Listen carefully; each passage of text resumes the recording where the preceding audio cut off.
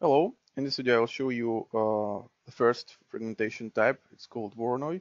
This is where you can define different fragmentation types. And this is the basic, the simplest fragmentation type. This is the type which RayFire JIT component used by default. And there are basically just two properties. First one defines the amount of fragments you will get. In this example, I set it to 30. And here you can see it creates the basic, well-known Voronoi fragments.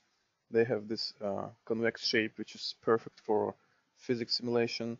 It's stable and it's pretty low poly fragments. And this property for this object I set amount to 400. And now here you can see how it looks like with 400 fragments.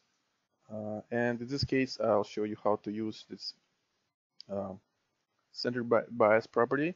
As you can see, in previous examples, it was 0, which means it was off. It wasn't used here. And in this example, I also use 400 fragments, but here I have this center helper. I need to turn on it using this show button. And now I will have this helper, which I can move or rotate. But in this, with Voronoi, it don't only use its position, so I can position it wherever I want and increase center bias. And when I will fragment, I will get more tiny fragments around the center and the bigger fragments far from the center. So I can delete. Again, I can position it somewhere else. And again, I will get more fragments here, more tiny fragments and bigger fragments far from this center.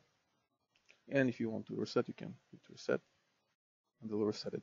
And this is an example of how it works with not just boxes, but with some real game object. Well, again, it creates 200 fragments, and also I used center bias. Here's my center at the center of this column.